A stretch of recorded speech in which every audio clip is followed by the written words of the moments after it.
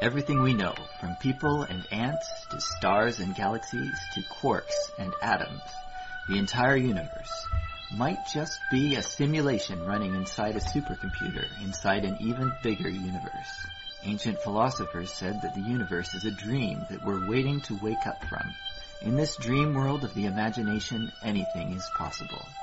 All cultural items, from the dreams of our rodent-like ancestors, to books, to television shows, are merely permutations of the reality we think we live in.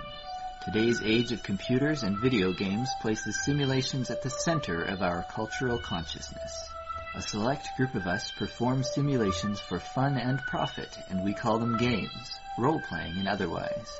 We live to run simulations. Join us on the Simulationist podcast as we explore our culture of simulations. Okay, and we're beginning. Okay, welcome to another episode of the Simulationist podcast. This is number 11. What did we call it? Oh, go ahead. Iteration. This is Simulation 011. That's right, Simulation 0. Anyway, today is the 20th of November in 2012. The world is still here, but we're expecting an end of time to happen any day now. You're hoping. I've got a kid on the way, and there is no way I want to face the apocalypse with a week-old baby. That seems unnecessarily cruel. I think if there is going to be a divine apocalypse happening, I think we're going to be able to see it by the lack of babies coming out first, and then once we get everybody, out, at least to the toddler stage, then the apocalypse goes on. Because toddlers can hurt you with Lego pretty badly, so they'll be like tossing down caltrops or something against devils. I don't know. Okay. I haven't read much about it. I'm just making this up as I go. So you're of the opinion that there's a benevolent being out there preparing to destroy the world. I'm thinking if you can indeed predict the future, there's other stuff going on. So, yeah, if there is a mandated apocalypse about to happen, there's probably other forces at play, in which case we'll say there's maybe one benevolent side. I would hate it if it just winds up being like the Blood War, demon versus devil come up. Yeah, that could be bad. Although, if it was more of like a Christian devil versus something like the Aztec-style demon underworld, I wouldn't mind watching that. That sounds like it could be entertaining to see, like if they're doing it on reality TV. Yeah, that's reality TV I could get interested in. Oh, wow. Now I hope the apocalypse does happen. In some interesting, non-conventional manner.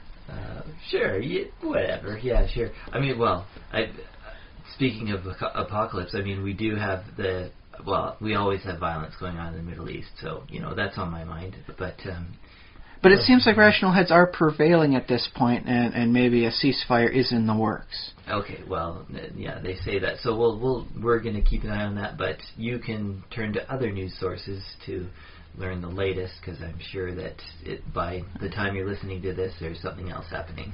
Oh, and I am 95% certain nothing is happening on the Hill of Armageddon, so there will be no official Armageddon happening from that. Is that like a national park now? I'm not sure if it's a park, just a region with a hill.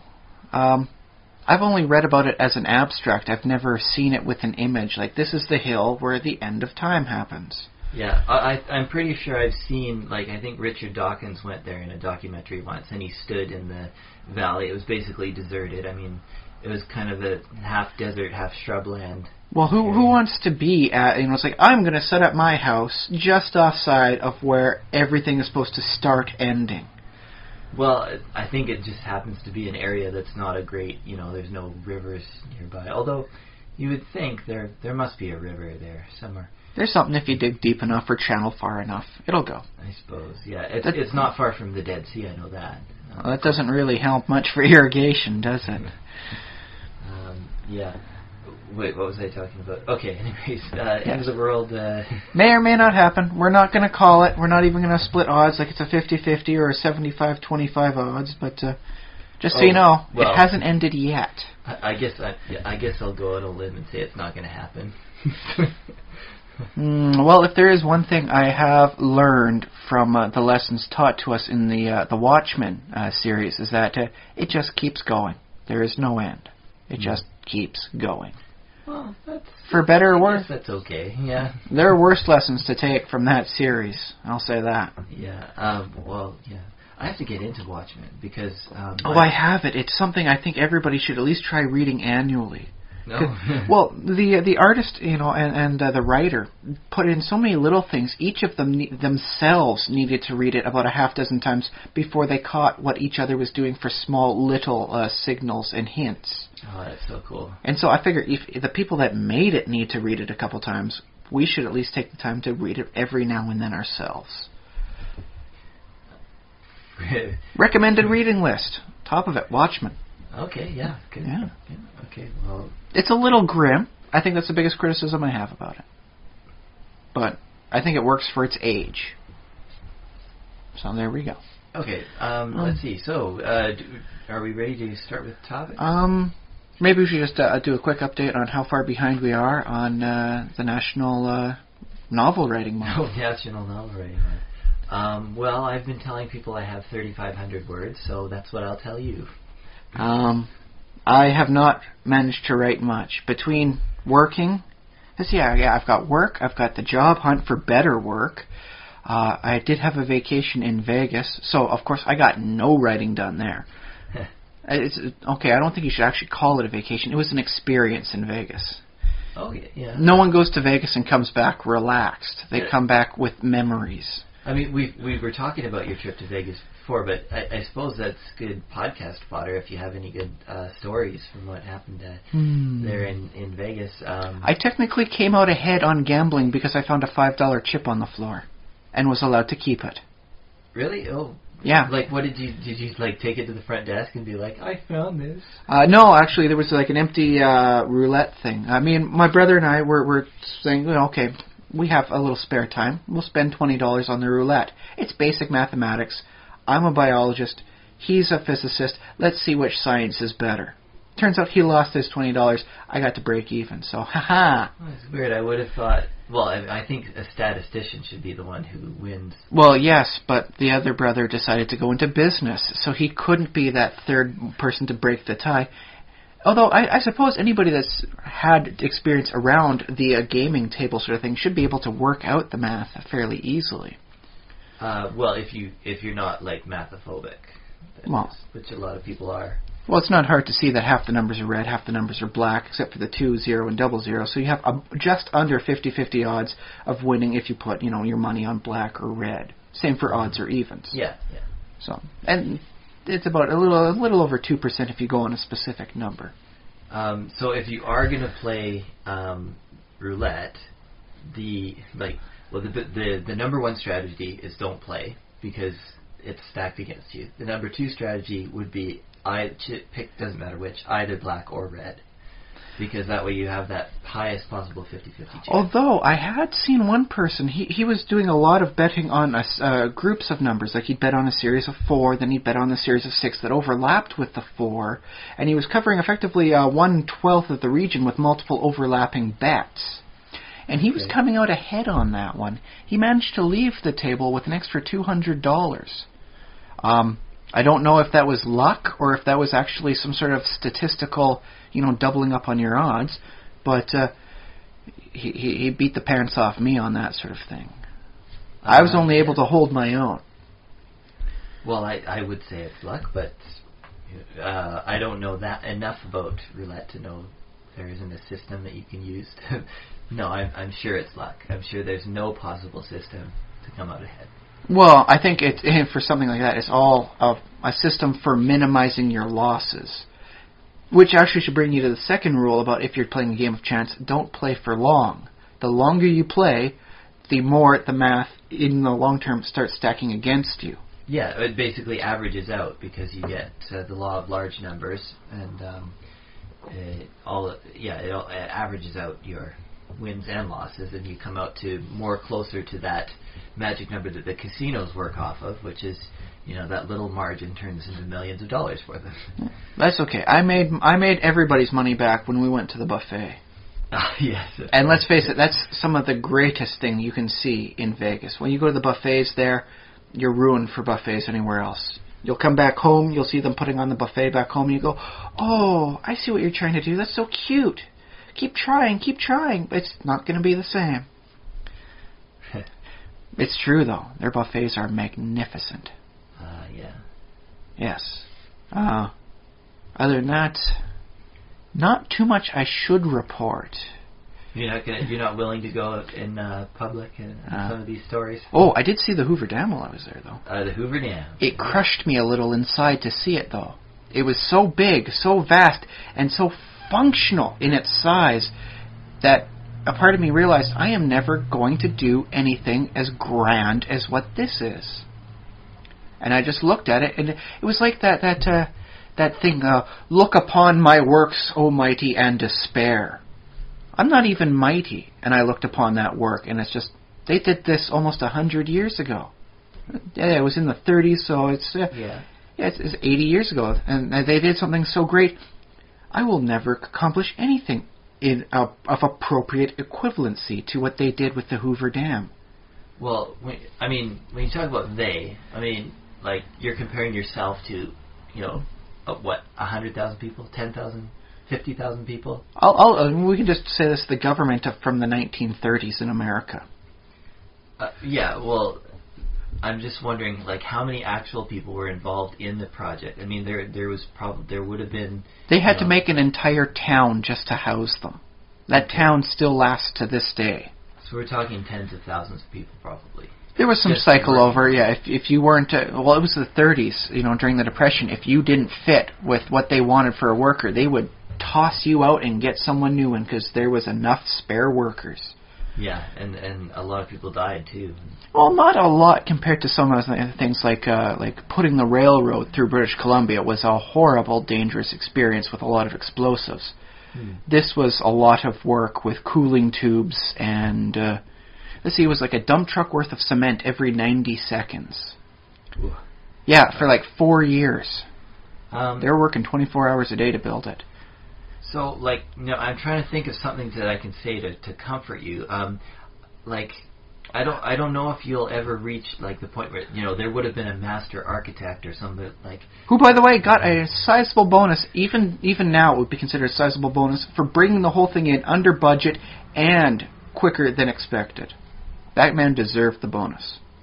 Well, so when you say, like, I looked at that and I thought, I will never accomplish something, like, are you thinking of yourself in the shoes of that kind of master architect, or...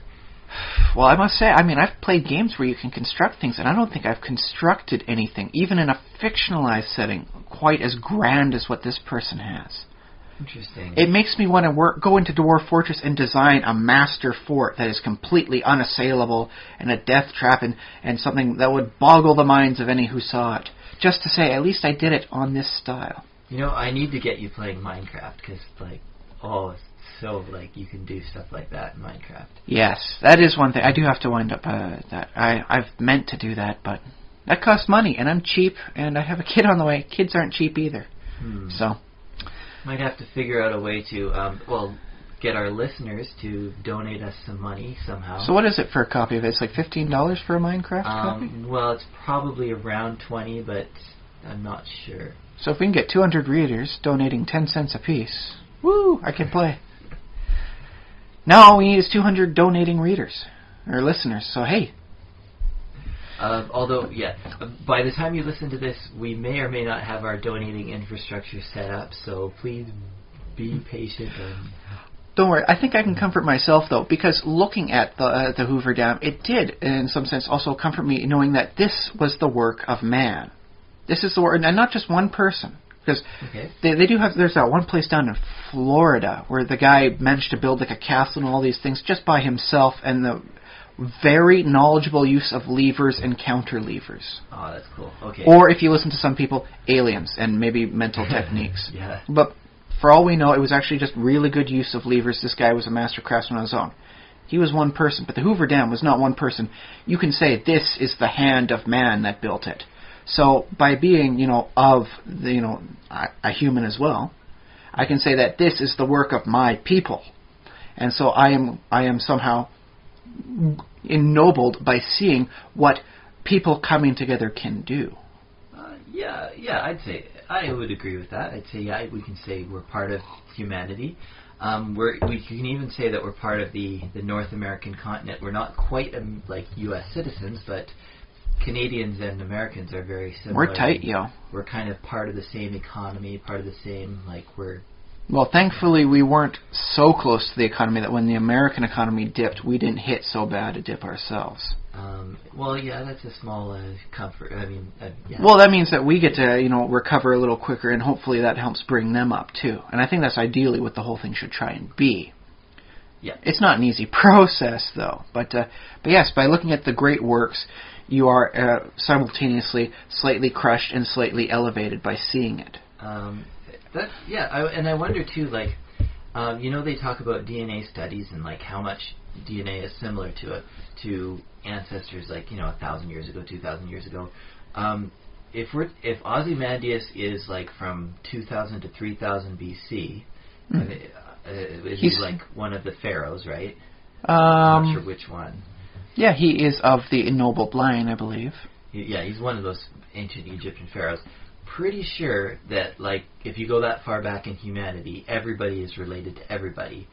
So we are descendants of Ozymandias, that particular king, unless he was one of those eunuchs or something. We share genes in common with him, at least. Even if we're not directly related to him, if you do go back far enough, apparently there was a period in time when there was only about 2,000 humans. So, yeah, we're closely related in that sense. Yeah. Which is hard to think of, just only 2,000 humans on Earth when we're sitting around with 7 billion. And now the 2,000 humans, I've also been that's an estimate, of course. Yeah. Other sources that say at that time also it wasn't just the one species either of humans. There would have been human-related things like just Homo, or is that what they're called? Yeah, Homo. Yes. Even before that, they might have been. We'll just call them hominids in the whole area. Hominids, yes, cousins to humanity. Yeah. If not, we'll say evolutionary brothers and sisters, so to speak. Yeah. So I don't know how 2,000 is good enough for an estimate, anyways. It's a breeding population that manages to build itself up to 7 billion, so not too much to complain about there. Yeah, that's cool. And it's weird too how we're so. At 7 billion, we're so homogeneous, too. We're so, uniform as a species. Oh, especially compared to the other species out there. You take a look at chimpanzees. They apparently have, 16 times just the basic variation on various things, like how the ear lobes go, how the eye things, work out as. Yeah. Because we're a new species. We eventually may have blue and green hair like they show in all the anime, but it's going to have to evolve naturally unless somebody lets down their legal guard and we put that in. Just slip it in when no one's looking. What, you mean genetically modify people to have green hair? We can do it. That's not difficult. We can do blue hair too, but the trick would have to be getting the nice color blue, not the weird kind of faded blue you get with bad dye jobs. Well, you know what color I think would be cool? Because I've read about iridescence in insects and birds and stuff. Oh yes, but that tends to be a little hard because with stuff like birds, the iridescence is something even the bird can't naturally create. They have to eat the right foods to come up with that, and that they have to replace their feathers as the iridescence loses out of it. Oh, that'd be awesome. So if I ate a certain kind of blueberry, I could have iridescent blueberry skin, hair, anything like that. Yes, but wasn't there an X-Men character who had skin like that? Probably a few of them by now. Yes, but the thing is that if it was something like hair, the more you wash it, the quicker it would lose its iridescence. If the longer you keep your hair, the more it would lose its iridescence. So an iridescent hairstyle would really only work with people that go for short, Fantastic Sam or Pixie haircut styles. Well, that's kind of fine with me. I like those. So, it doesn't work with everybody, but it's a decent established haircut for both. Okay, so yeah, watch for that new fashion coming 2013. Maybe not. It would be nice to get some more variation in the eye colors. Eye color variation. Well, I mean, the nonsense evolution area things that wind up popping up, I think, wouldn't be punishable too badly. I think. Not that I want to be the person who doesn't have to face trial for tampering with the human, genetic code. Is there laws against that? There are a lot of laws in a lot of countries about that. So you could, go to jail for being an evil scientist? Yes, you could. For adding green hair to the human collective genome. And they would put you in, a entirely glass cell? Probably not. You'd probably just get some sort of minimum security prison because there's not a good chance you would wind up putting more things into the human genome when nobody's looking. Because you don't have a lab anymore. Minimum security, huh? In Canada, too. Not bad. That actually... I think I'll go for that.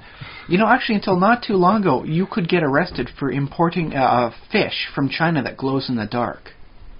Oh, yeah. It was just one of those things that they said because this fish is genetically modified, you can't have it in Canada. Despite the fact such a fish, if it got out in the wild, is not going to survive. You can bet an owl is going to see that glow-in-the-dark fish night one. Yeah, so the rule against it is partly as, this blanket protection against invasive species, but it's also partly just being afraid of stuff that they don't know about. Well, it was one of the things that they realized, we don't know what people are going to do with this. Let's just come up with a blanket law and work it from there. Which, admittedly, I think is possibly the smartest thing they could have done with, because when you look conversely at what they've tried to do with, internet regulatory laws, it's horribly after the fact. Yeah. So, coming up with a nice genetic pre-blanket law to make sure and then you can start, putting your little niches here and there to make it work. So, because now you can get these glow-in-the-dark fish in. Okay. They've come up with a law that says, yeah, these fish are never going to wind up spoiling the natural population. They're not going to catch on. So, okay. Import them. Have fun. Well, yeah, I guess I can get behind that. I can get behind, prohibiting the things that we don't... Well, I mean, it sounds like so much superstition and, fear of science, but I guess there is a place for, prudence and... Well, it's just one of the things that once it gets caution. out, it's so hard to cull. I mean, just look at our attempts to get the purple loosestrife under control. We spent decades trying to pull them out, trying to get this done, trying to get them out of the ditches and the culverts on the sides of the roads because they're an invasive plant species. They look nice, invasive, horribly hard to get rid of. There's no natural predators for it. Only to find out, no, actually, you know what? They are one of these recent disturbing event invaders that once the soil is nice and packed down again, they don't. They wind up being outcompeted by the natural stuff. So every time we were pulling them out by the roots, we were tearing up the soil, making it good for them to grow back again. Okay, so let's just step back a bit. Yes. Because that's a cool name, purple loosestrife. Yes. Is that what we know as fireweed? Is that what yes, it's really tall. Okay, here in North America it's really tall. If you're listening from Europe, it's actually fairly short because you do have natural predators. We have opted not to bring those predators into our ecology just because we don't know what they'll do with all the other plants and how they'll interact with the other species. I'm trying to think of a European animal that we don't have over here. I'm not thinking of... Well, that's the thing is in many cases it's even small things just subgroups can cause so much havoc. So by predator you might just be talking about a beetle or something. Yes, it's a small bug that effectively preys and prevents the fireweed or purple loosestrife from growing so tall. It becomes just another little weed off the side. But it was brought over because some people said it would look great in the garden, and they grow so tall here in North America. And then they got out. But yeah, every time we were pulling it up out of there, we were disturbing the soil. There's soil disturbance, in invasive species. Which is why we kept seeing them along the culverts and ditches on the side of the road. Because we keep cleaning those out year after year, there's high disturbance turnover. The reason they were in the swamp area was because the moose keep, digging up the area. If you just let it sit down for a while, they get outcompeted naturally. We spent so much time, so much effort on something we really didn't need to work on. Oh, well, there you go. Wah, wah, wah, wah. So yeah, with the whole invasive species thing, and once you get it in, it's so almost impossible to get rid of it. Yeah, okay. And heck, We are a good killing species. We are just, in the terms of other species on the Earth, we are just an amazingly alpha predator species. But even we have a hard time completely eradicating something like a plant from any environment. I guess so. Plants. Like I can. Or a specific plant. If we need to, wipe the Earth bare, we can do that. I can see humans having a huge impact on something, like a large animal that has to live somewhere, like a what am I thinking? The passenger pigeon. Well, we can work with bison because they're a notorious example. Yeah, bison. They need a large territory. Yes. And they're very they have to they have to be out and about. And they taste so good. They taste good. They're twice as tasty as beef. It's amazing. And yes, we have bison farms in BC, so that's cool. Well, we kind of need bison farms. We destroyed the wild population. I think they have introduced new wild populations in places like Montana, right? Yes, transplanting the whole thing. That's not a very good way of doing it, though. Most transplanting of animals has a huge, 80% mortality rate. It's better if you can ship an entire herd of creatures over. You get better odds then, but it's still a very high mortality. So it's one of their less desired ways to go about it. And winds up being $50,000 per successful creature transplant. It's horrible. I just picture human beings as being kind of like a rat on top of a Zamboni. The rat can reach all the controls of the Zamboni, so humans can cause an incredible amount of damage on the Earth. But in the end, the human is just that rat sitting on top of the Zamboni. This is how I picture humans.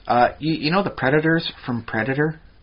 Yeah. We are like that to other species. That's how they perceive humanity. We have these weird abilities. We're crazy good at killing things. Well, it's scary, man. I like the thought that humans are dominant and humans can control nature, but we're a mega predator. It's we're just a little little creature. Imagine a giant ball, and a little hamster at the very top of this tiny little hamster at the top of this giant ball, and the hamster walking back and forth makes the ball roll around that's. And the ball squishes some creatures and causes other creatures to. Okay. No. How about I refine this? It's not just one hamster in a ball. It's a giant ball filled with hamster balls, and their combined movements causes the ball the larger sphere as a whole to move. Because you and I are small, one-person things. We can accomplish good things, but we can only accomplish so much because we are inherently one individual apiece. Yeah. But it's, again, humanity. Speak for yourself. It's humanity as a whole, though, that causes these big things to happen. That's why you can feel ennobled by seeing the Hoover Dam, because it's the work of a whole bunch of people who have come together to do it. A human is not much of a threat. Humanity will scare you pantsless. And that's why we're the only species with pants. Well, I wouldn't want to get in the way of the progress of humanity, although... I guess there's something to be said for things happening in northern BC right now, where they're talking about giant pipelines and stuff. Oh yes. Is that kind of progress? Is that inevitable? Is that just going to roll over our province? Or I kind of think that there should be pipelines, but on the other hand, there's no the organizations I don't trust. Yeah, I do not trust those organizations. Also, I'd like it better if they refined the darn stuff before shipping it, because it's a lot easier to clean up the refined product than it is the crude. Yeah. Even if, it means just setting fire to the stuff, and then, because with the refined stuff, it just burns away a lot cleaner and a lot more completely, as opposed to the crude, which has gunk, which will sit for another 20, 30 years before slowly working its way through the environment. Yeah, okay. So, but that's a little political. Let's not get too deep into that subject. I think there's some areas we would have to be very carefully treading. Okay, we can do politics another time, or not at all. Well, it's just one of those things that you can wind up accidentally putting your foot in your mouth and wind up coming out looking like just some big know-nothing who likes to spout hot air. Okay. Especially if, you're trying to talk sensibly to somebody who is on the other side of the debate. Yeah. Well, I don't see too many people like, average Joes around. Who are pro-pipeline? Who are pro-pipeline, at least, not in my day-to-day interaction. Well, that's because we're in BC. If we talk to the people in Alberta, we might get a whole different view. And I would like to have some Alberta listeners. They are great people. I like their cities. Oh, and their road layout is so nice and flat. It's wonderful. So kudos to you, Alberta, for being flat. Well, for having a very nice linear road system, you can see traffic problems happening like a couple kilometers before you interact with it, which is always nice. There's something to be said about being able to see where you're going before you're there. So do you hear that, BC government? Get on this. Especially the BC government here in Victoria. I just cannot love the road system here. I can tolerate it, but I cannot love it. So many blind corners as you're going over hills and turning, and all of a sudden you split the road off. Oh, well, yeah, that's your neighborhood. It's meant for buggies and carts, it seems like. Anything out of like an internal combustion engine just moves too fast to appreciate the meandering style. Well, wouldn't you rather have a buggy and cart? If I could keep the horse properly fed, I could dig it. Yeah, there you go. Problem solved. They do have, downtown Victoria, as anybody will know if they've been downtown. They have horses and drawing carriages. And they treat the horses very nicely for those of you who are very animal sensitive. Oh, well, that's good to know. Do they, I never tried, but will they let you pet the horses? If the horse is feeling okay at the time. As with any creature, sometimes an abundance of strangers makes them a little skittish. They're well trained, so you can get them to go along the path even when they're skittish. Might not be best to touch the horse. If it's a nice calm day, the weather's doing good, the horse is looking okay and calm, yeah, go ahead, pet the horse. Yeah, well, I guess the thing to do is just ask the person who's controlling the horse, and they'll tell you. Always ask first, though, especially when it comes to a big creature like a horse. Yeah.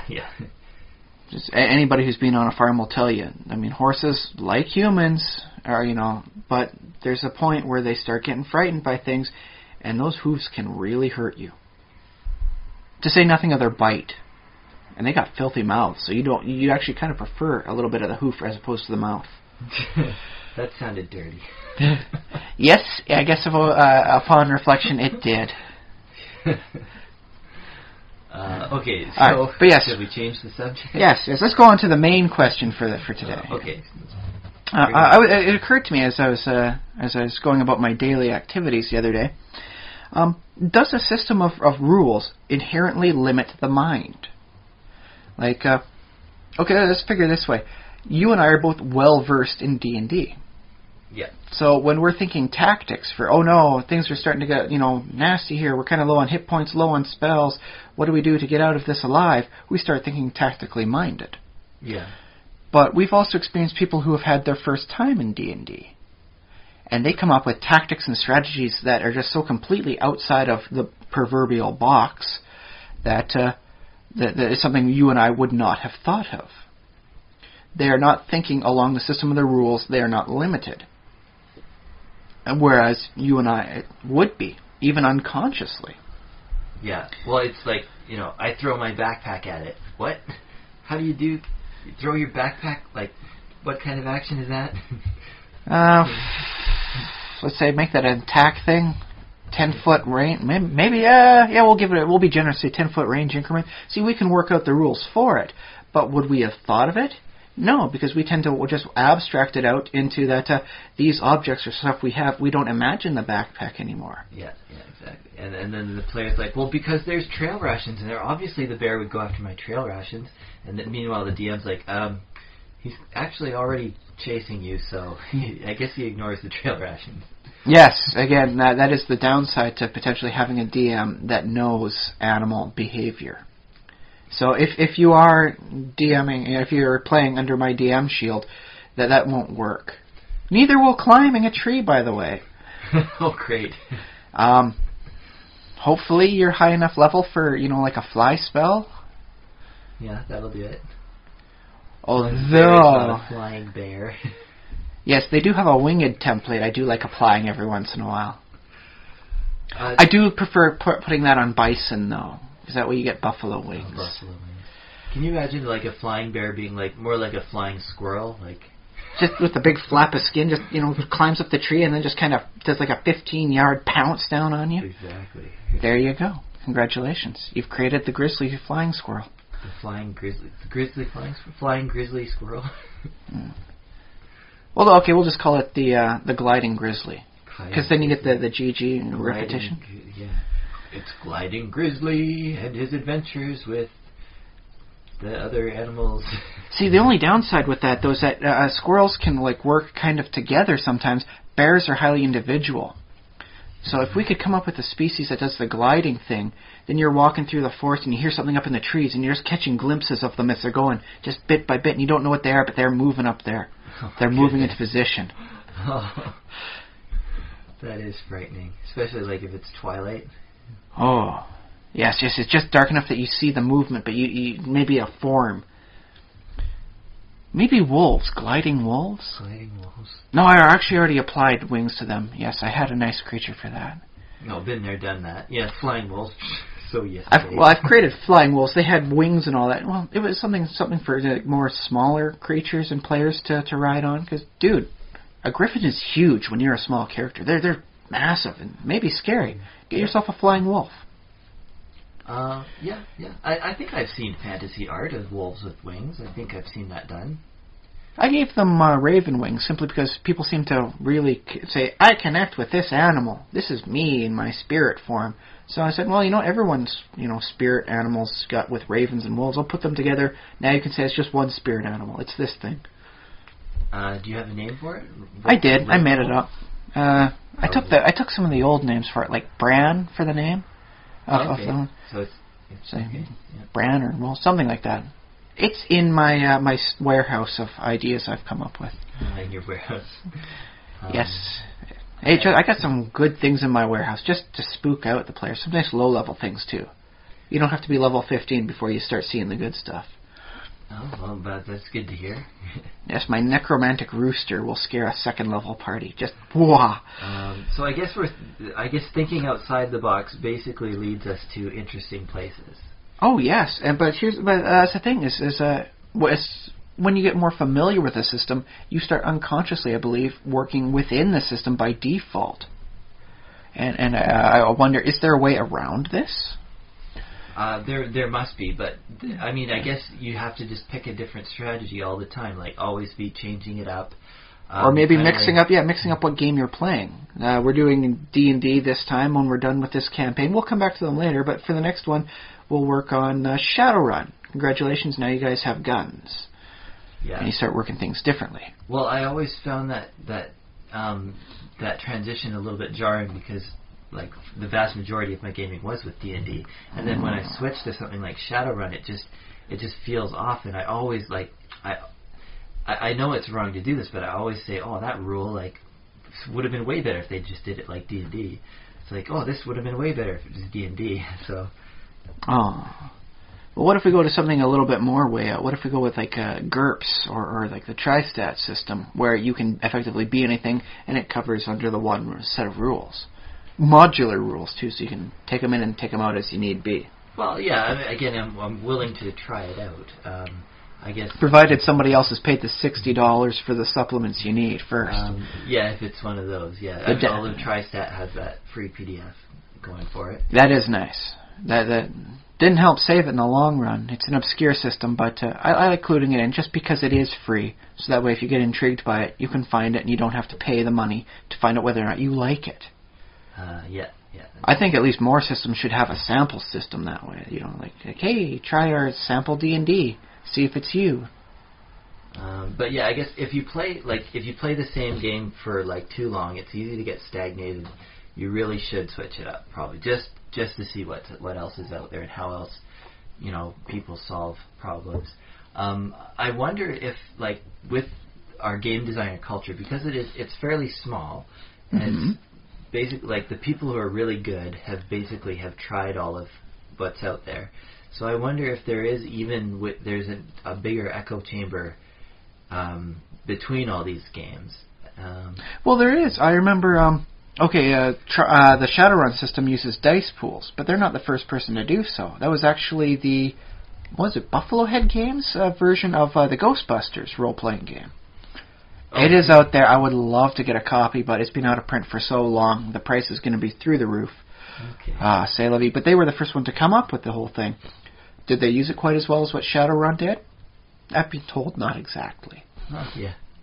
But I think over time we wind up getting this thing where you come up with something new, another person refines it, and it cycles through, and maybe we're all working together to help come up with the best possible one system that everyone could be happy with. Well, I kind of like that. That's my vision of D&D. I know that could be wrong. That could be quite wrong, and I know some people will definitely disagree with me. But I kind of think that I wish that D&D could be that, because it's like, D20 system. It's like, kind of it can be universal, like GURPS tried to be, but didn't seem to work. Their rules were slightly more basically complex. Whereas you could tell with 3.0, 3.5 D&D especially, they made sure to come up with a simple, basic core mechanic everyone could get their heads around, and then work it from there. And from what it seems with the D&D Next, they're really bringing that one home too. So kudos to the developers out there who are making sure to come up with a simple, basic system everybody can understand quickly and easily. Yeah, that's good. And I guess, it could have just, like, at the beginning of 3.0, they could have just as easily made the core mechanic, you flip a coin and add modifiers, or something like that. Yes. But I guess the idea of the D20 was iconic. That shape, that thing that you can hold in your hand, is iconic to the game of D&D. Well, it's not just iconic to the game of D&D. Remember that the Romans and Egyptians themselves had die 20s. Yes, they certainly did. That's true. So it seems to be, at least transcendent beyond the game itself.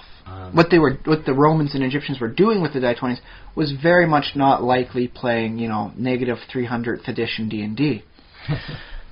I think they used them for divination, or like they basically said that the gods controlled the result, something like that. Or gambling. Well, never discount gambling. It could have been gambling, yeah. When did gambling? It must have. When did the conflict between gambling and the church first start? Like that would have been before there was a Christian church, right? Oh yes, probably pretty far back in the Hebrew church, if nothing else. So that tosses you back 5,000 years. Because it is like the year 5500 according to the Hebrew calendar. Sure, but my question was because I don't know my Bible too well. You might not know it much better than I do, but I don't remember prohibitions against gambling in the Old Testament. I think it was always prohibitions against excessive gambling. It was they never said it, but it's what they use for the BC term here. Know your limit, play within it. Oh, yeah, okay. So that's from like the Book of Numbers or whatever. That's from the BC Lottery Commission. Actually, is what they use. It's catchy that way. They can say it every time they talk about gambling. Just quickly at the end. Know your limit, play within it. Done. Yeah. So they can. What's that called? Washing your hands or absolving themselves. But it just occurred to me. The Book of Numbers has that's the best name ever for a book. But it's like it's not cool. Like numbers. You think it's math and prime numbers and cool stuff like that. But yeah, no, it's not that. Well, that's why we have terms like adjectives. You can go with the Book of Transcendent Numbers. The Book of Non-Real Numbers. Oh, that'd be great. Yeah, sounds like something you're not supposed to read. What's that book that they publish random numbers? Oh, yes. 1 million random numbers with 100,000 standard deviations. Yeah. If you can, go to Amazon, find that one, and read the reviews. The reviews are just spectacular. 1-star review. I thought this book was supposed to be random numbers. I got a second copy and looked. It's the same thing written on every page. I like the numbers. They were random, except for the small numbers written in the lower corner of the page, in which case I noticed every time I flipped, they increased sequentially. So definitely you can tell what happens when you're a math major with a little spare time on your hands. Yeah. Okay, still talking about the limitations of rules. I was gonna bring up a point about imagine take away a rule, take away another rule, like take away rule after rule, like eventually there's no more role-playing game, but now like you have the rules of language still and the rules of thought, so take away those rules. Basically you end up with like your role-playing game, instead of being a role-playing game, it's just a list of random numbers. So the first person to reach the random number 9 wins. That would be a rule. Interesting. So yeah. Okay, so then there clearly has to be some sort of rule for it to be a game. Otherwise, you might as well just read the random numbers. Exactly. Yeah. So there is some inherent limitation in the game system itself. Well, in the fact that because it is a game and a system. Game and a system. You're putting it in a book or in a PDF document or something. Yeah. Or just reading the binary version of some other PDF. Mm-hmm. But that's kind of taking it to extremes. So yes. Yeah, I mean, I guess I like to take things to extreme just to see where we go. Well, I think that's a great way of seeing how a system breaks down. You start putting as much stress as you can by making it go to this extreme, and then you see how it deals with it. If it can handle the extreme, congratulations, you've got yourself a good system.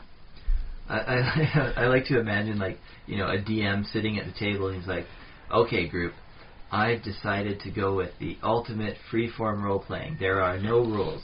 For the rest of the night, we will yell random numbers at each other. Oh, but then you'll get the one person in the corner saying, but the human mind is not set up for true randomness. We will not be able to yell out random numbers. Your game has been defeated. Then what? Do they win or lose the game, technically? If you kill the DM, you have to become the DM. That's the rule. So that's how you secretly get somebody else to take up the shield, and you wind up being a player, eh? Yeah. I'll remember that for the future. That sounds like a good tactic. Okay, but let's work this on something that technically doesn't have any rules, because we are the Simulationists. We work with fiction of all kinds. That's right. Okay. And it is novel writing month. So what about novels? Technically, when you're writing something, there isn't a system of the rules in there, in the same way that playing a D&D game has a system of rules. Well, you're absolutely right. I mean, there are rules of language. Of course. Hopefully rules of language and punctuation and all that, grammar. Well, I've grown more lenient over the years. Like, when I was a student, I was very particular about people's spelling and grammar and things like that, but... Yeah, now... Remember, punctuation can turn a huge difference on a sentence like, man, love is cool. If you take out the comma from there, man, love is cool. Yeah, but to me... It really changes when someone reads it. And to me, that's delightful and enjoyable. I guess maybe it's not supposed to be, but I'm of this chaotic mindset that I prefer a little bit of ambiguity and a little bit of, like, chaos, basically, yeah. Whereas I am slightly more law inclined, and I do love the system of rules where you can set the whole thing up so that it is, in some sense, even mathematically unambiguous. Yeah. Which is why I like the Oxford comma. I guess, well, I use the Oxford comma myself. Is it? Yeah, okay. Yes. I use it myself. And I just, like, I feel for you because I fear that in your quest, well, I'm sure you won't become like dogmatic or fanatical about a quest for lawfulness, but in your quest for disambiguity, I fear that you will go in circles. You'll ultimately come to nothing because it is very hard to nail down absolute certain meaning. But when you're using something with like the Oxford commas, you can effectively split the sentence up into 3 sub-sentences that you've combined. I wish to dedicate this book to my parents. I wish to dedicate this book to Joan of Arc. I wish to dedicate this book to God. So when you're assembling that into one combined sentence, you want to make sure the comma's in there, so you don't want to dedicate it to your parents, Joan of Arc and God. In which case you're stating your parents are Joan of Arc and God without the comma. Yeah. I mean, but that's where you require a context of learning, and like you have to have learned the language and learned some conventions, because that construction of following up one set of like my parents, comma Joan of Arc and God, that convention is a convention. It's not necessarily present. It doesn't work the same way in all languages. What am I trying to say? So the fact that can be construed that way, it doesn't mean it has to be. It doesn't mean it... No, and most people will read that normally. I wish to dedicate this book to my parents, Joan of Arc, and God. Yeah. But it can be seen as ambiguous, which, if I may go on a slight tangent, is why in mathematics, once you get past, say, grade 4 or 5 or so, they try and get you away from using that divisor sign.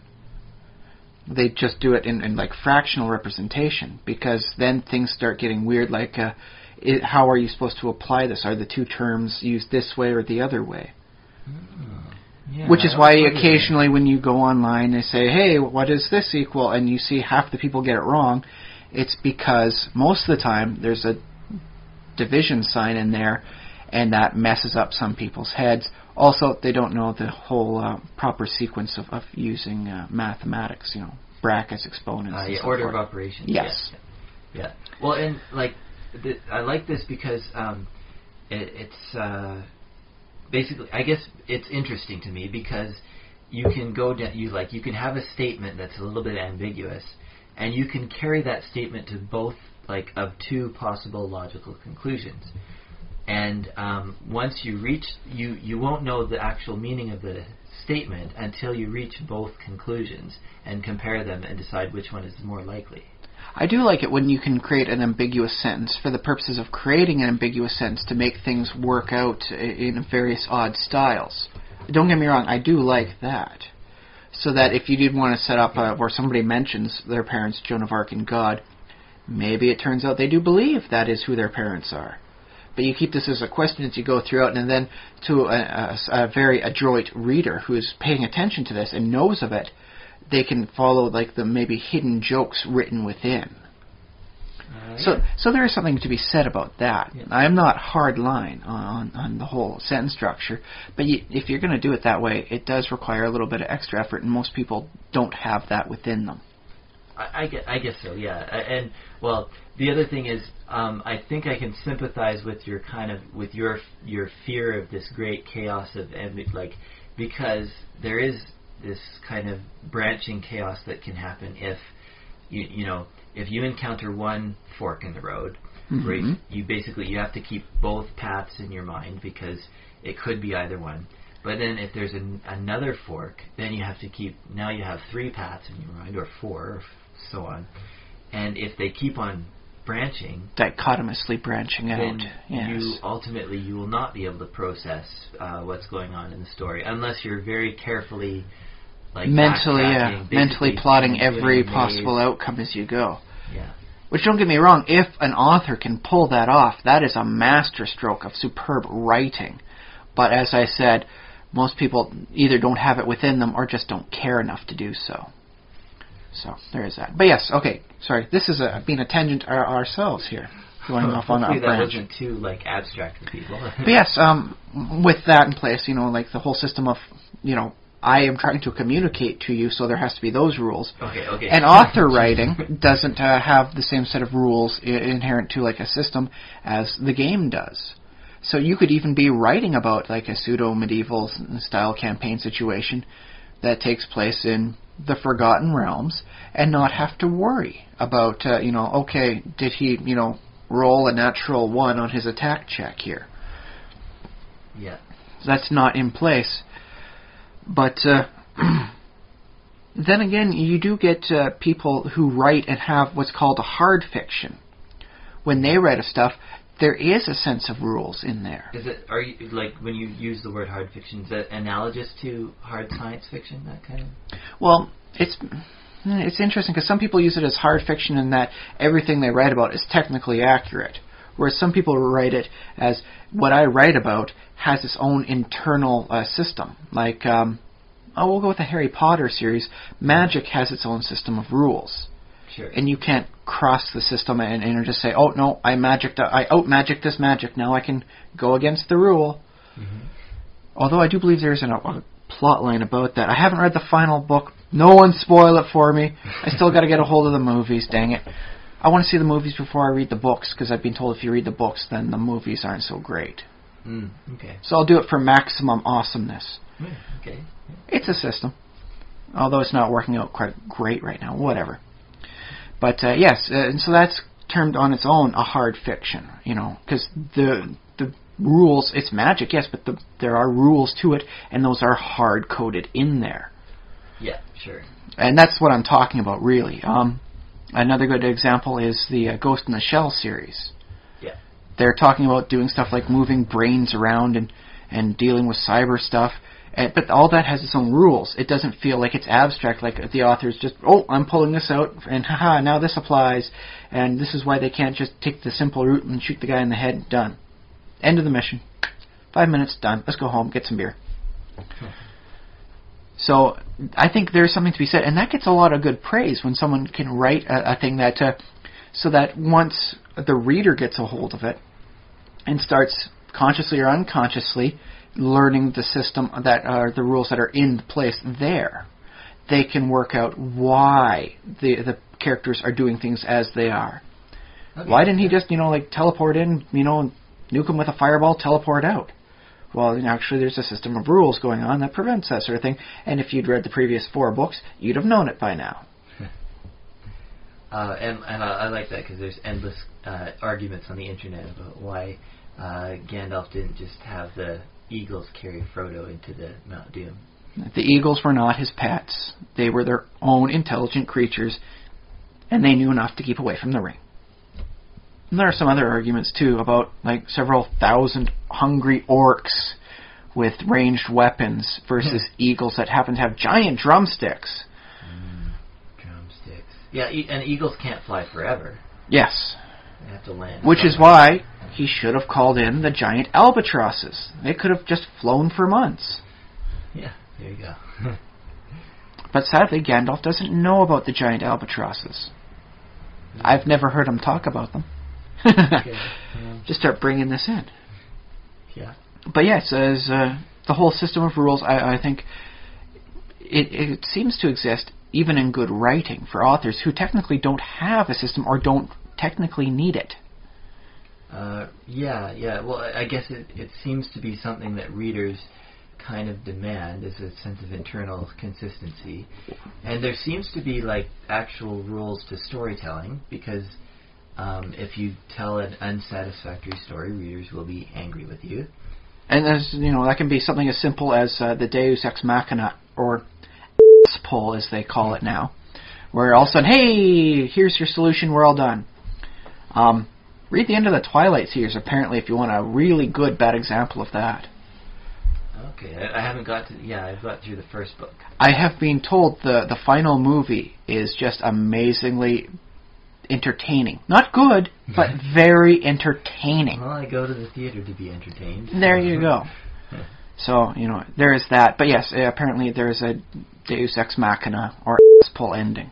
Yeah, and the reason why Deus Ex Machina is unsatisfactory to readers is often because when you begin a story, you don't necessarily say, "Lo and behold, listeners, gather around as I tell a tale which I promise will fit together from beginning to end." And has some sort of cohesive meaning throughout, and I'm not just going to make up a quick ending because, hey, supper time.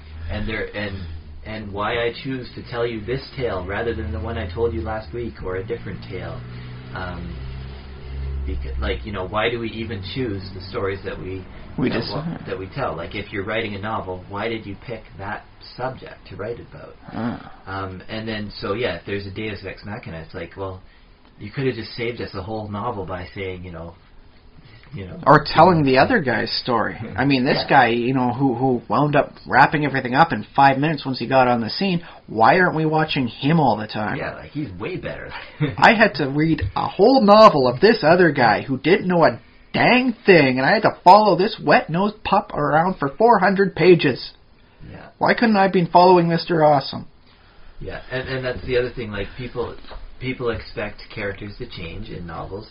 So yeah, if you start off with somebody who's kind of weak and doesn't do a lot of things, you're rooting for them to improve and to become, or at least alter, something. If if a character doesn't change, why are you telling a story about them? What, like? Or actually, you know what I wouldn't mind is the weak character who needs things explained to him or her is a good way of getting the readers in and knowing things. Yeah. So, okay, this is an important organization. Why does this person not know about it? I don't know. They spent their entire life out in the middle of nowhere. So now they learn about it, and so you learn about it as well. But what I'd really like to see is just like a prologue chapter called The Tutorial, where you have this horrible, know-nothing person, learns all this quick stuff, and then dies because they're stupid and ignorant, and then you go on to Mr. Awesome, and that's the real book. But now you know all the stuff and why it's important, and then you don't have to worry about them going through the whole darn thing, too. Well, that would be funny. I mean, yeah, unsatisfying in a normal novel, but if you do it for that effect... Just for a nice, fake-out prologue, man. Now you know what's going on in this setting. Let's dive into it with someone who's actually meaningfully competent in what they're trying to do. Go! Yeah. That must have been done before. But, I mean, well, there's so many stories out there, so many novels. But you don't hear about it too much. If any listeners out there do know of it, please tell me. I would dig a chance to read that. Yeah. That would be nice. So, in the end, I think we've established that the rules do seem to be inherent, in anything you do for fiction. There. Well, that's my opinion, and that's the way I feel about it. I could, it could be wrong, and that's the thing. Like, if you find a way, I'll create an aphorism here. If you find a way to break a rule, do it. If you can, I'm not saying just don't follow the rules, but if you can figure out a way around, a well-established rule, you should go for that. It is a nice twist. It's like, oh, that can't be done. And it's like, I circumvented. Suck it. Yeah, rather than just breaking it. But yeah, I mean, of course, have your justification for it, and have if you're depriving readers of some satisfaction in one area, the thing to do would be to put it in another way. So you can break the rule, but if you provide what the rule was giving it by doing something else, then you can do that, and that'd be readers will enjoy that, I think. Well, done correctly, they should enjoy it. Otherwise, they're an unreasonable reader. Yeah, and they should feel bad. And and we have also established, though, that one of the best ways to avoid from getting inherently limited to a system of rules, vary it up from time to time. Try this thing, try that thing. Even if you're just going to stick with your one setting, read books for other stuff. Yeah. Oh, yeah. Well, yeah. Expand your mind, man. Yeah. And how do you... how would you say, okay, reading other works is probably the best way to branch out and keep yourself from being stuck in a rut. What else? You can go for a walk. That's a thing that live life. Live life. Yes, don't just travel through it. Go out there and live it. Go to another country. Heck, it could be as simple as just go camping. Yeah. A lot of people haven't spent a lot of time camping, and so when the adventurers set up camp, and why they need to rest, a lot of people say, well, why do I have to stop after 8 hours, man? I'm only going to sleep another 8 hours. Why am I stopping? Have you walked for 16 hours with full gear on your back? Even most soldiers don't do that, or try to avoid it whenever possible. Yeah.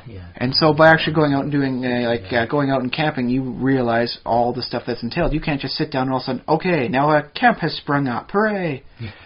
Although if you want to create a nice low-level magic item, I think that's a nice thing to do. Oh, does that not exist, an instant camp? I recall a couple styles of it going in 2nd edition, but I really never saw anything devote itself for 3rd edition.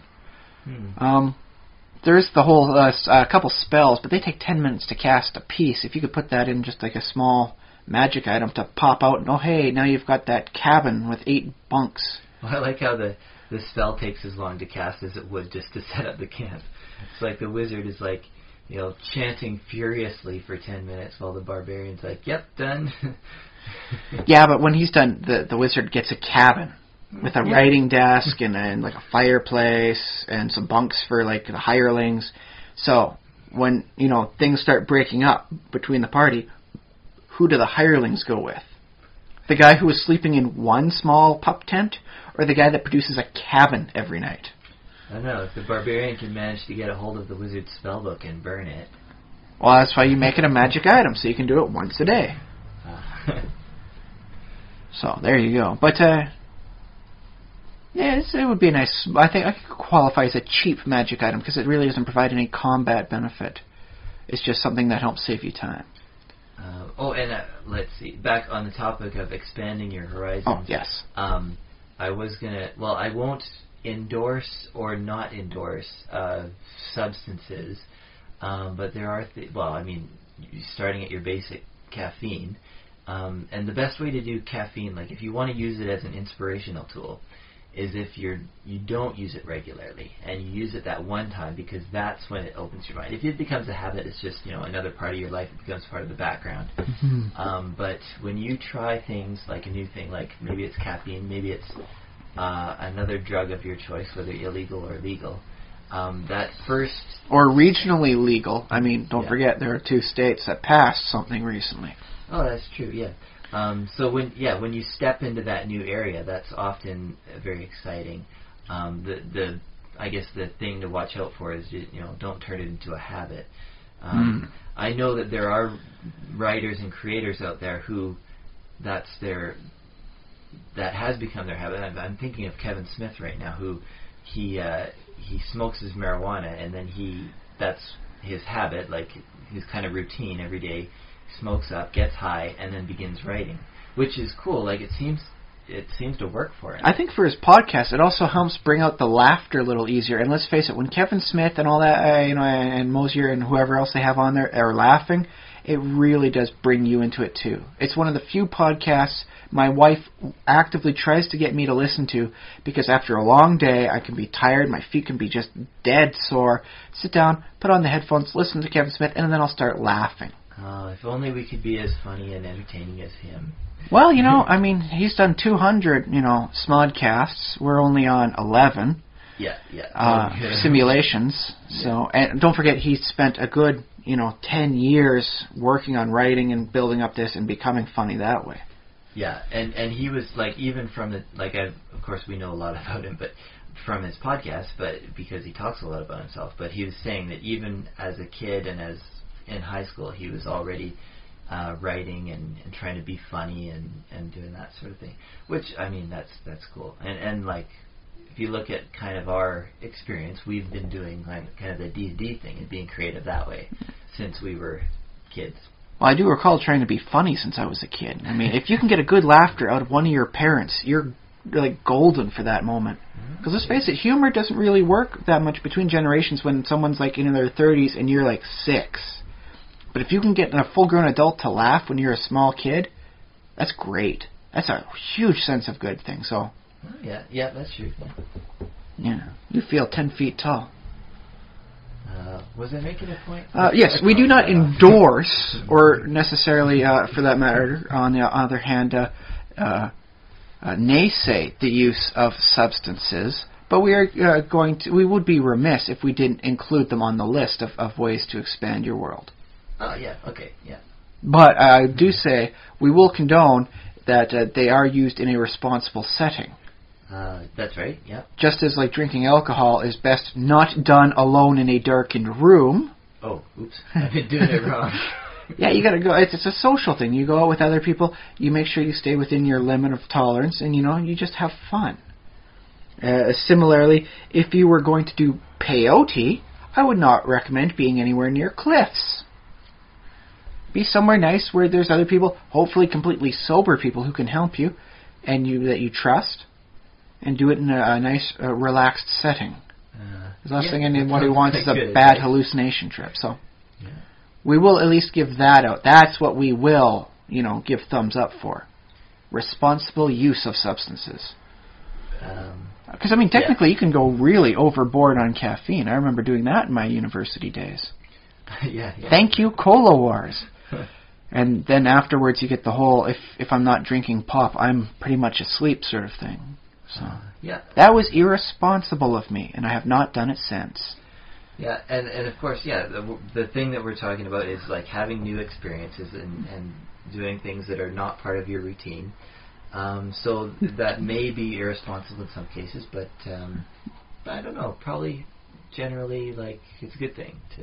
You know. Or well, you can switch things up. We'll move it to a safer thing. Donate some of your time. Volunteer for something going on in your neighborhood. And that's a good point, because everybody works, like. Well, hopefully, although statistically around here we're at what 92%. We're still at 8% unemployment or so. Yeah, we're something. Oh no, wait, we're at about 7%. So we're at 93% of people work. Well, let me try it this way. I think everybody has had a job at some point. Like even people who are unemployed, I think they did something to earn a little cash. Everybody has had a job. Yeah. And you remember, like, starting a new job, that moment, that... the sense of, I don't know what I'm doing, let's go in here, again. Try and learn it all, yes. Again, recently.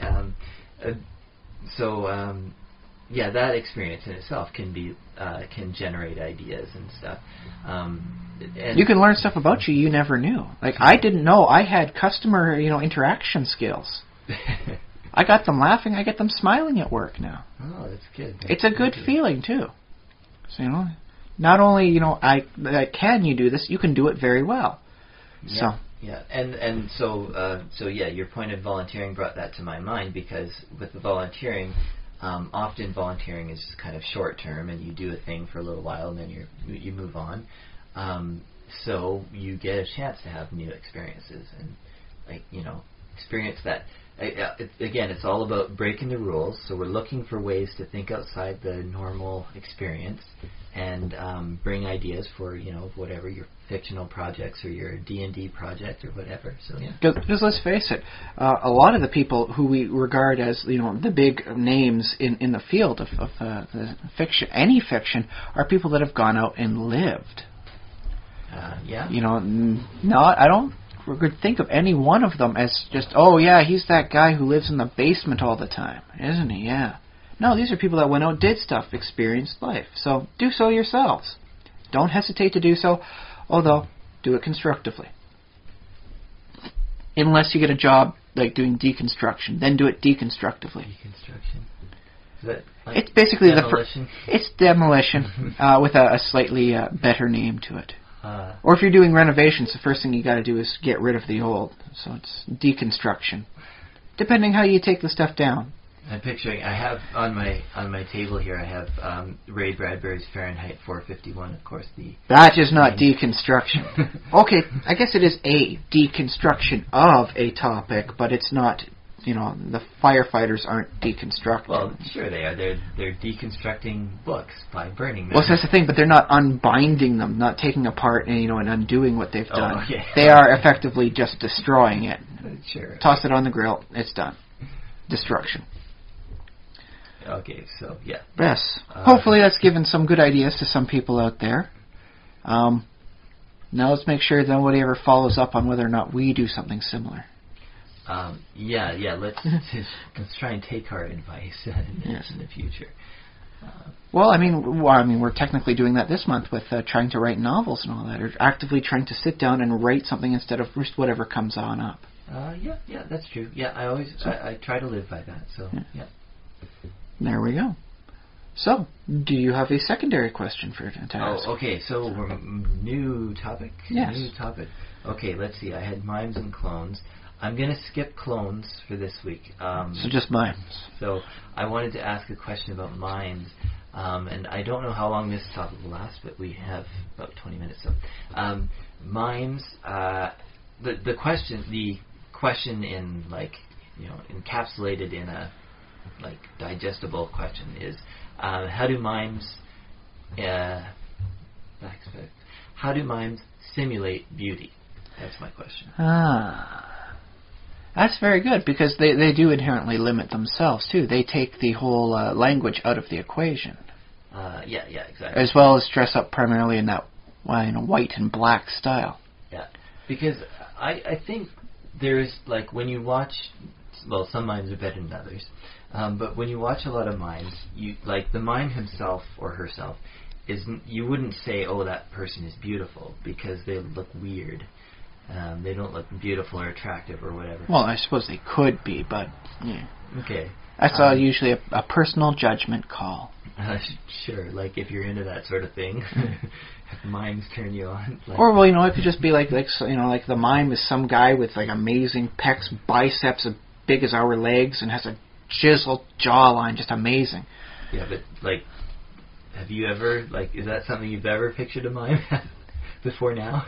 Before now, no. Now I just can't get this amazing like Arnold Schwarzenegger mime thing out of my head. I like how you went to the male epitome of beauty first. Well, there was let's say it was low-hanging fruit to describe beauty on the other end, and it could get me in trouble because I am a married man. Oh, I see. Okay, you're going that way. Okay. Besides, let's face it, there's more than enough cheesecake out there. Let's give a little, mental beefcake to the female listeners. And the reason I picked this, as a question, because obviously this is a entirely audio medium in which we are talking about entirely visual medium. So I thought blogs are the anti-mime. Whoa, blogs and podcasts are you blew my mind, man.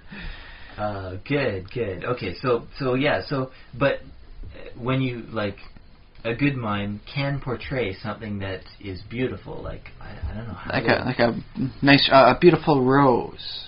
Yeah, they can do that. They often will, mimic... convey to them... They can go up and mimic, this is a rose bush, and, careful, there's thorns, that's how they do the, I got... with the finger, Yeah, and then they can pretend to get some shears and cut the rose off and smell it nice underneath their nose and then give it off to somebody in the audience. Okay, and I love that because it's all simulating, a thing that we would find very visually beautiful and attractive, but that thing is completely absent from the performance. Well, they do... I suppose you can claim that in some sense mimes are conversing with us, but it's all body language rather than verbal.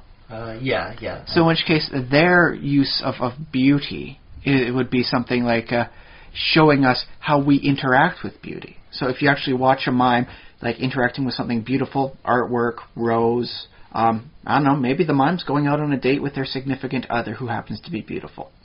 The whole thing could be portrayed, and then you can effectively learn from watching the mime how you interact around something that is beautiful. Even if you were not consciously aware of it before. So that's kind of interesting. Most people just start thinking about where's the nearest, rotten fruit to throw at this mime. But let's face it, it's good artwork when that's done right. I think so. Yeah, I mean, a lot of people say bad things about mimes, but they're an easy group to pick on because they don't write back about anything. Yeah, right. They don't. They don't voice up. Wait, don't write back? Well, in this case, because we're working through the internet, what are they going to do? Make a podcast back at us if we naysay mimes? Oh, now I want to start the mimes podcast. It might have to be more of a video blog. That could actually be interesting for somebody who has the talent and the technology. That would be fun, yeah.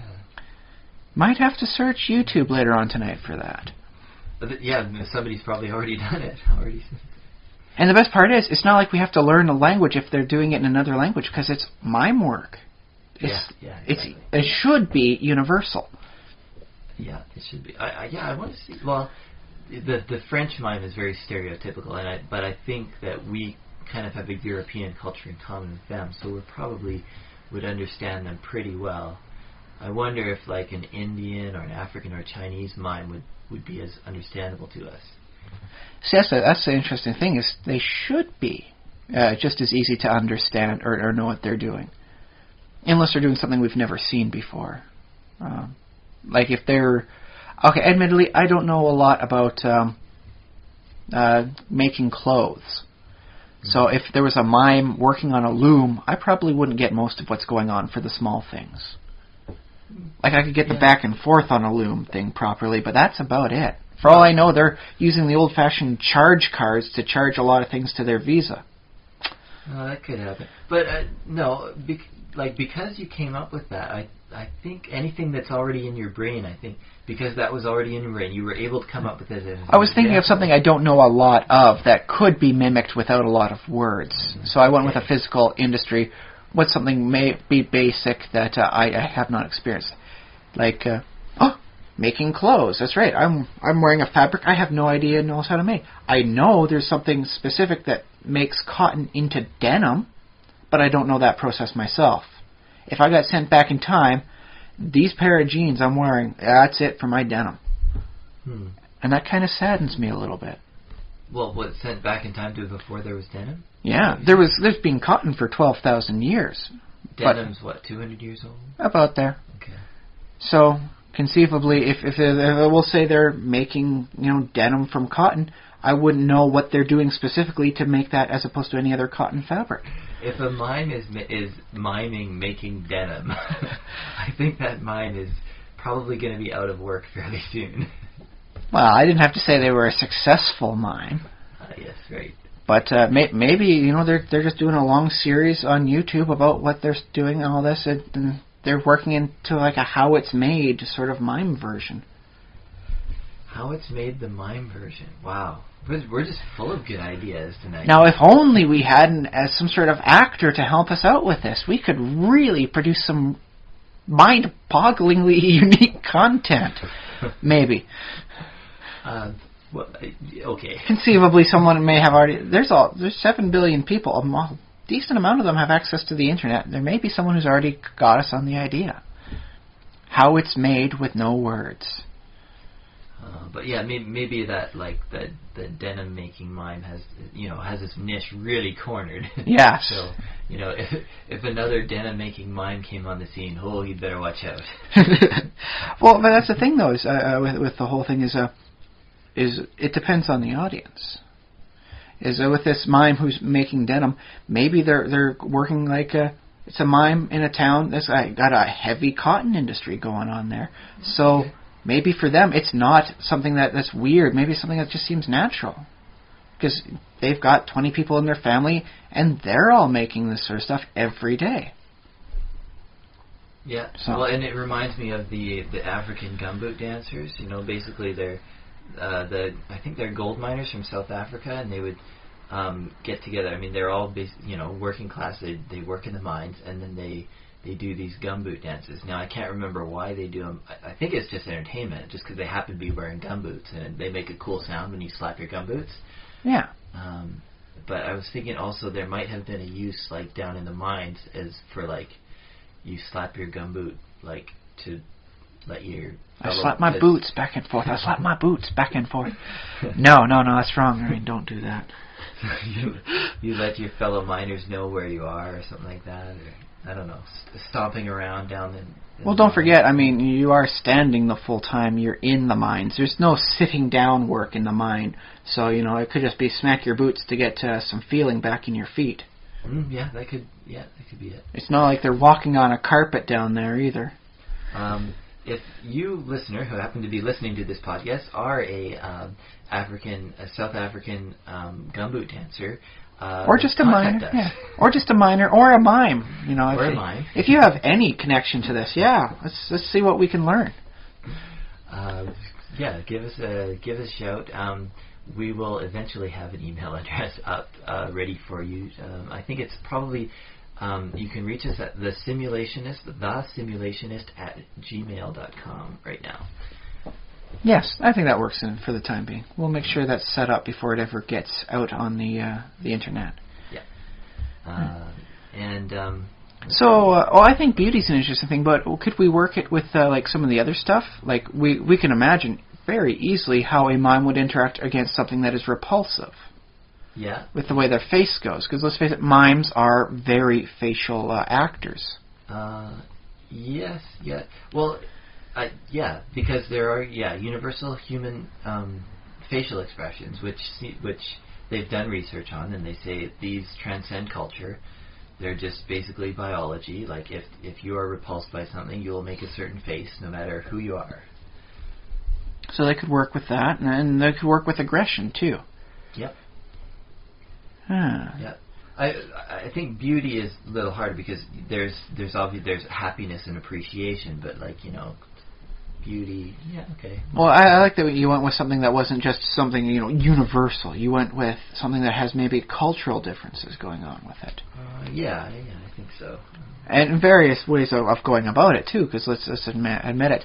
The way you would, you know, interact with a beautiful painting is not the same thing you would interact with like a beautiful piece of nature. Yeah, exactly. So I find that, you know, to be interesting. But I think that might be a job for somebody in the sociology department of your nearest post-secondary educational facilities, who could probably be best equipped to help you answer. How does a mime show beauty? Yeah. And by simulate. So, thinking of the mime as, you know, doing another simulation in a weird way. Now here's an interesting thing. Would the mime themselves, in order to better simulate beauty, try and make sure their makeup enhanced the bilateral symmetry we see as inherent beauty? With the makeup? For the mime themselves. Because let's face it, it is hard-coded within the human body and mind that bilateral symmetry is good stuff. If you're not bilaterally symmetrical, you are not inherently seen as being as beautiful as someone who was. Yeah, okay.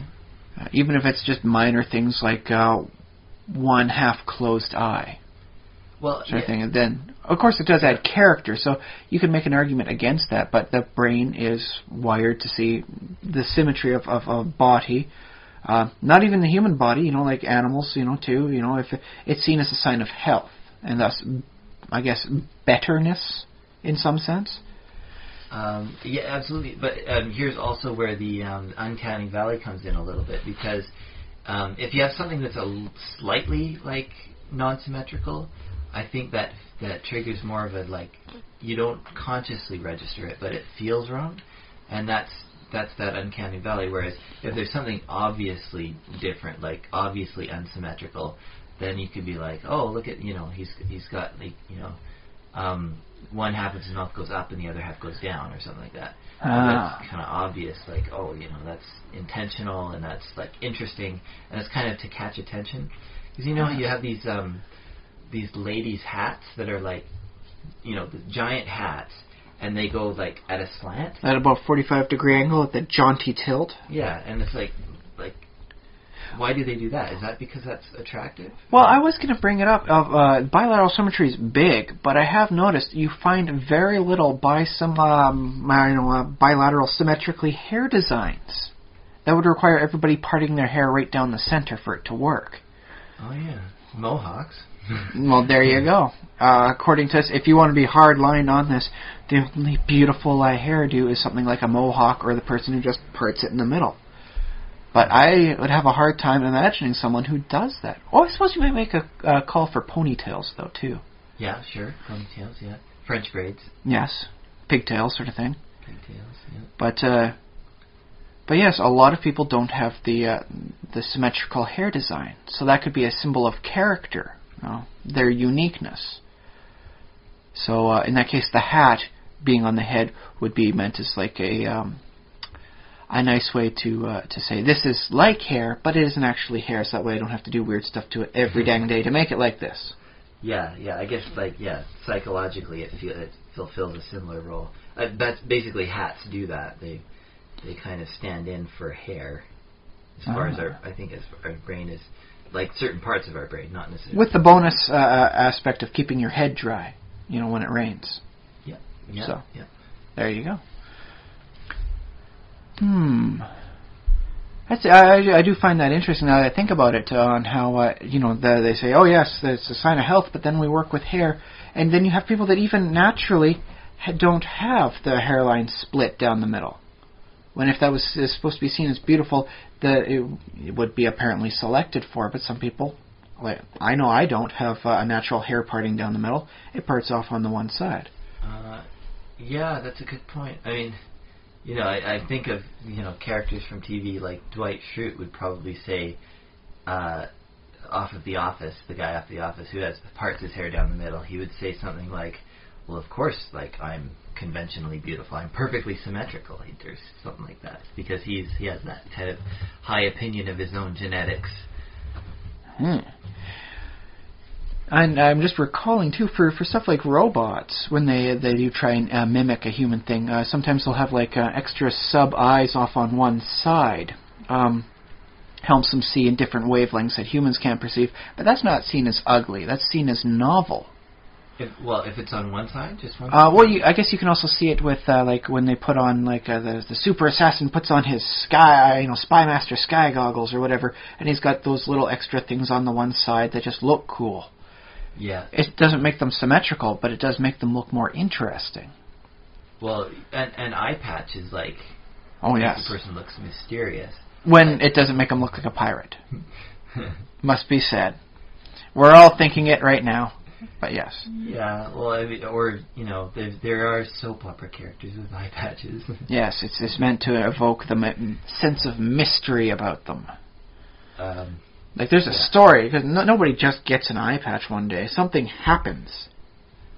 Yeah. Yeah. It's the same with a scar. Why'd you get the scar? I can't tell you about that. You don't have clearance. But would you consider a scar attractive? Or do you think it's like kind of attractive on a man, less attractive on a woman? Or? Well, I guess it depends where it is, because that conventional scar that goes over top of the eye and slightly discolors the eye, so it's a little pale, on the people. Yeah, that can work just as well for a woman as it does for a man. Okay. It does. It can be said that, oh no, it has destroyed the flawless beauty it was before, but I think it more than makes up in character. I guess it doesn't necessarily make a statement about that person's genes, unless it's just that they're reckless. That could be genetic, I suppose. But other than that, it doesn't say that, oh, this person's genes are faulty. It's just, oh, they had an accident, which can happen to a perfectly good genetic. So then it's just one of the things where we would naturally, for the natural body form, we want to perceive the symmetry, but for the conscious choices and all that, we can see the difference between that and the uniqueness for the asymmetrical style. Yeah, so that might explain the hairstyle thing. I don't know. That's very interesting. I mean, we may have to put a pin in this for some other topic if we ever get somebody from the sociology stuff in here. Right, yeah, we might have to email somebody on that. Okay. Yeah. We're running just at 90 minutes now. Let's see if we have any final wrap-up comments. I think this was a pretty darn good episode, I think. We came up with some unique ideas, not as fecund as some of the ones we've come up with where anybody can hear it and come up with ideas, but I think we came up with some really interesting stuff on this one. Yeah, exactly. I hope that people will listen carefully to this podcast, because I feel like there are things that we can, and we can also take from it and use this conversation that we have. Okay, yeah. We can always come back to these sorts of things and go off on all sorts of other tangents if you open our mind and let us break the rules to think up these cracks in the system. Exactly. Break the rules. Okay, so thanks very much, listeners, for watching. I've been Josh Trelevin. I've still been Ryan Kirkby. And send us money.